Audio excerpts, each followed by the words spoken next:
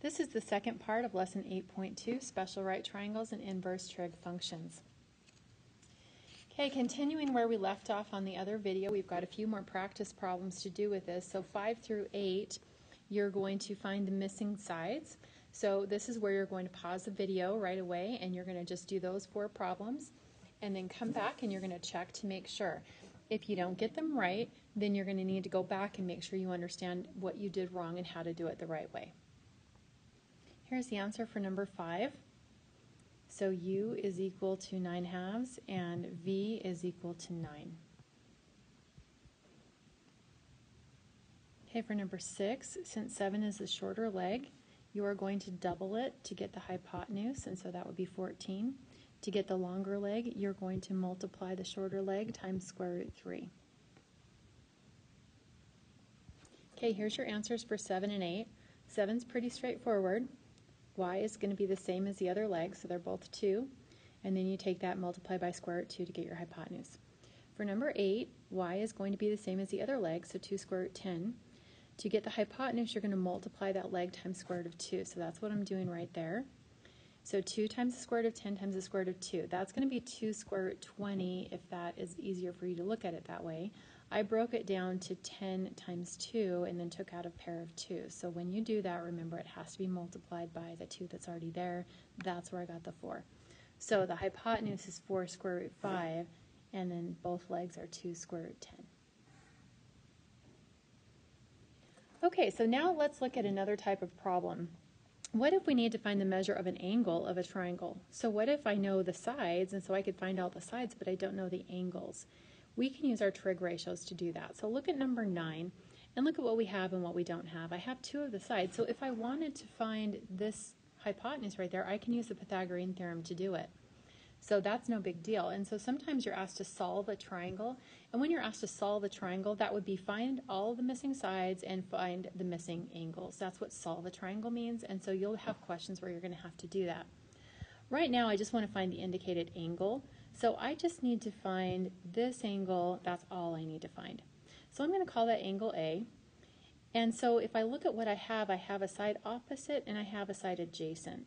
Which trig ratio uses opposite and adjacent? So hopefully you remember that it's tangent. Now this time I don't have tangent of a number, I have tangent A. And it's equal to opposite over adjacent. Now here's the problem. How do I find what A is? You cannot divide by tangent, because remember what we said in the last lesson, tangent divided, or tangent without anything else with it, it doesn't mean anything. So tan doesn't mean anything. Tangent A has to stick together. There's nothing you can do to separate those two. So what I have to do is I have to figure out for what angle is the tangent 14 over 22. Is it like tangent of 25 degrees? Is it tangent 36 degrees? So obviously we don't want to sit around just guessing. There is a way to do this. So if you look on your graphing calculator, or really any calculator has this, but you'll see the button that says tangent -1. And so we talked before about how that button does not mean cotangent or 1 over the tangent. That's not what this button is for.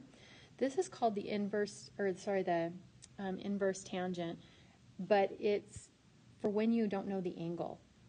And so if I don't know the angle, what I would do is I would do tangent -1 of 14 divided by 22. And what that tells the calculator is, tell me what angle has a tangent of 14 over 22.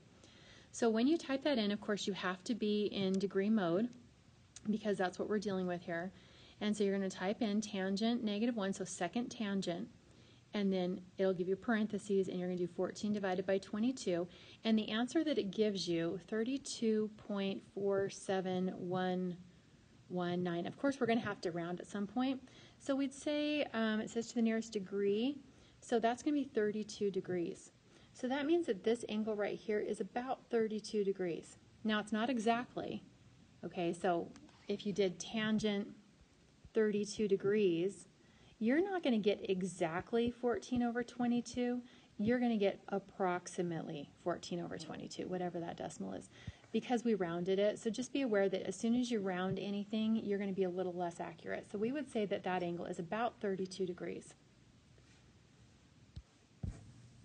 Okay, so for number 10, 10, again, look at what we have. We're trying to find this angle. I have the side opposite and the side adjacent. So again, that's tangent. So I'm going to say, for what angle is the tangent 1/3?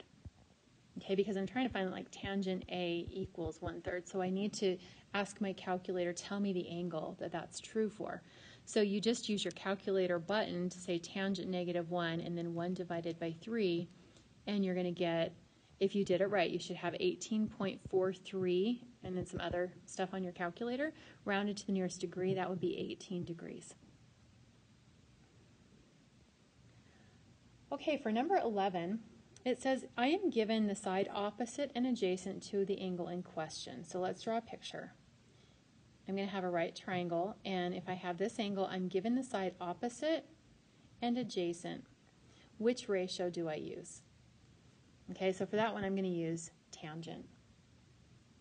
Okay, and so that's how I know like what to do. And so the equation, and just kind of going back to one of these previous ones, is, I guess I'm asking for number 9, like what equation would I use? So the equation here is tangent A equals 14/22. That should have been a little bit more clear.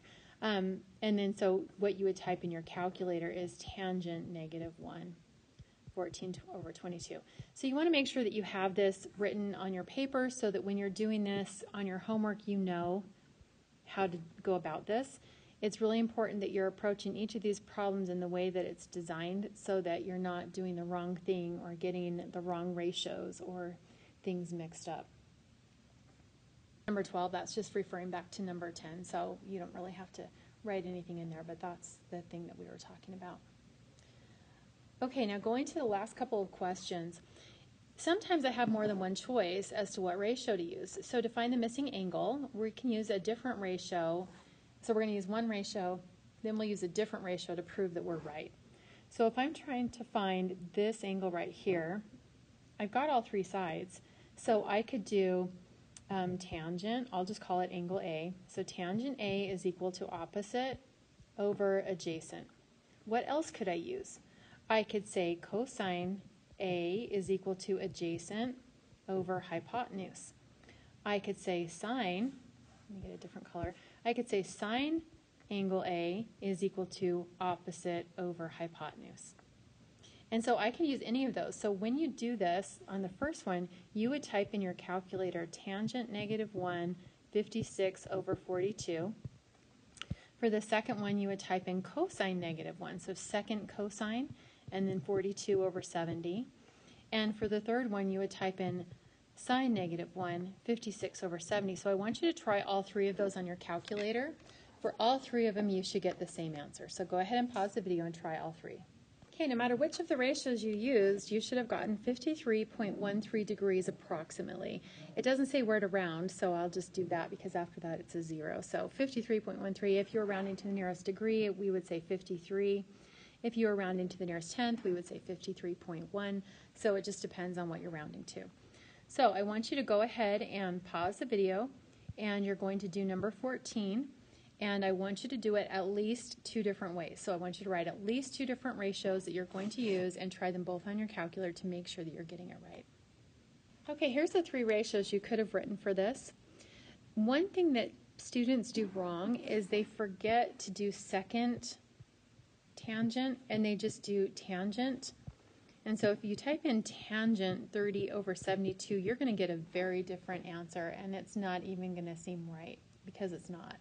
So if you do tangent of 30/72, you're getting 0.007, and so that can't be that angle right there. That doesn't even make any sense. So don't do that. You need to make sure that you're doing tangent -1, 30/72. So this is the inverse tangent or the inverse sine or the inverse cosine. That's different than cotangent, secant, cosecant. So you don't use those keys on your calculator to find like cotangent. You would actually have to do 1 divided by the tangent. So it's not the same thing. You could also use the button if you were doing cotangent. You could do tangent and then do the key that says x -1. That will give you the inverse. We don't really use that much though. So anyway, just make sure you're using the right buttons and you should be fine. Okay, that's the end of this lesson. You should now be able to complete your assignment, and then you should be able to do the quiz.